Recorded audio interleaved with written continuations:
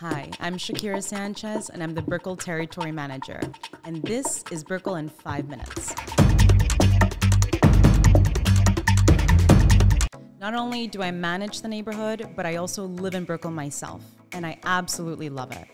The Brickell neighborhood is actually categorized into a few different pieces. Each one, of course, has different lifestyle options and obviously different buildings.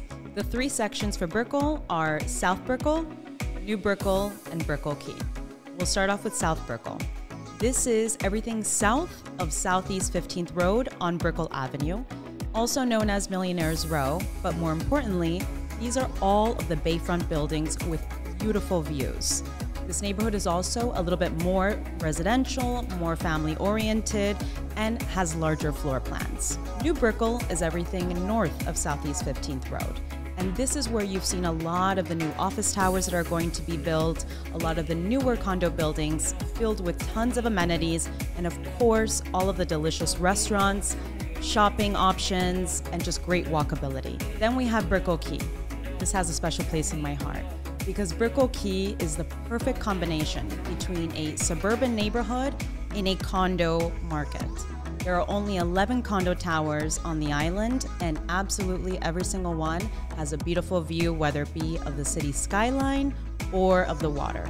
So Brickell is known as Wall Street of the South, but it's not just about business. There's tons of food options and shopping options, and we have 2 main entertainment venues. One is Brickell City Center, where you'll find delicious restaurants and incredible shopping options.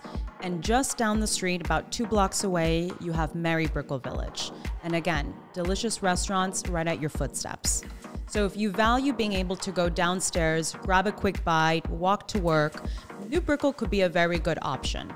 If you like the slower pace of life, but still relatively close to everything within walking distance, South Brickell and Brickell Key are 2 very good contenders. Let's talk about the numbers. The 3 neighborhoods perform a little differently, but surprisingly enough, the fact that South Brickell and Brickell Key are predominantly filled with end users or primary homeowners, it's less volatile and has been able to hold its value very well. The average price per square foot in South Brickell is around $600, and the average price per square foot in Brickell Key is around $613 a square foot. New Brickell still performs a little bit higher, but not by that much.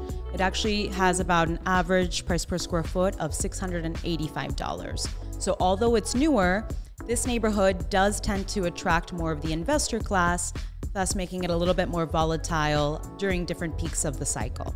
So these are just the average numbers, but if you want to get more granular, we have reports that can help, but I will mention that some of the buildings, regardless of their age, actually outperform newer buildings. Santa Maria is a very good example. This is a building that was done in '97, but still to this day has an average price per square foot of $900, which is very good. This building is located in South Brickell, has much larger floor plans, and one of the perks about living in South Brickell is that you are on the opposite side of the bridges, which tend to go up multiple times a day and can cause a little bit of congestion with traffic. Another great option is also Brickell Flatiron. It was actually built by the same person as Santa Maria and has been able to be an incredible addition to the neighborhood. This was done in 2019, and the average price per square foot is around $800 to $900 a square foot, and has all of the amenities you could even ask for. As you continue to preview some of these properties, if you have any questions or want to know more about how each building performs, we've actually had an in-house condo software called Condo Geeks. It's tracked the performance of every building for the last 17 years. But as you continue to preview some properties around the neighborhood, and if you have any questions, I invite you to give us a call and we're here to help you. Thank you for watching.